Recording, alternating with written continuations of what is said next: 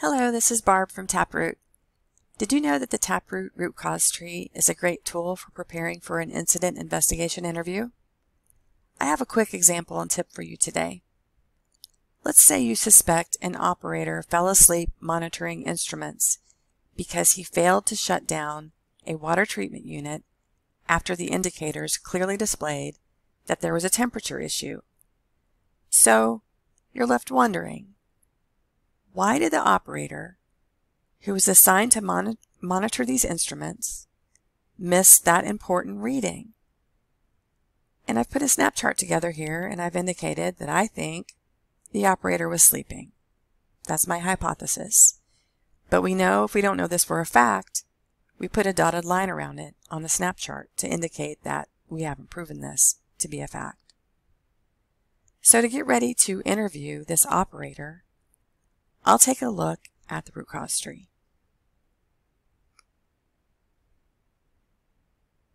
And I've opened the root cause tree up, and I want to look specifically at the 15 questions, because question number 1 deals with fatigue.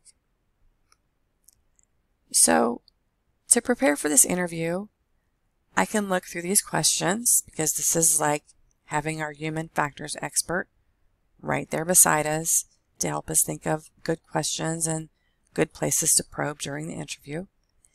And I can look down through these questions in the dictionary and see if I can come up with some new ideas. Like, do the hours assigned to the worker violate laws or industry standards? If I want to find this out, I'll click this plus sign, and this question will go over to the drop zone on my snap chart. Maybe I want to know if this person is sleep deprived. Maybe I'll ask some questions around that. Maybe I want to know if the job was even designed, on question number 12, so that the average worker normally or frequently becomes bored or stops monitoring key indicators. I can take a look at that. Other questions I might consider are, were there so many alarms or signals that the person could not see or interpret them? I'll bring that over to my drop zone. There's just a lot of valuable information here that I might not think to ask during an interview. Look at number 17. Was the person reacting as fast as possible but still unable to keep up with the pace of new signals, control actions, or other required responses? So there are a lot of things to consider here, not just going into the interview with the mindset that this worker must have fallen asleep.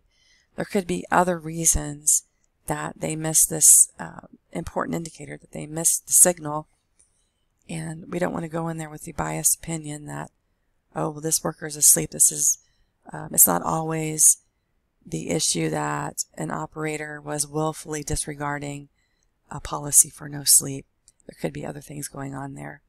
And you can see I come up with a lot in just a few seconds, came up with all of these other things to think about. So I just wanted to share this quick tip with you today, that before you go into an investigative interview, take a look at your 15 questions, open up your dictionary, and see if it gives you some more ideas on collecting some better information to add to your snap chart for your investigation. I hope this tip's been helpful today. Thanks for joining me. And if you're interested in more things about evidence collection and investigative interviewing, I'll add some of our upcoming courses below this short video, and I hope to see you there. Thank you.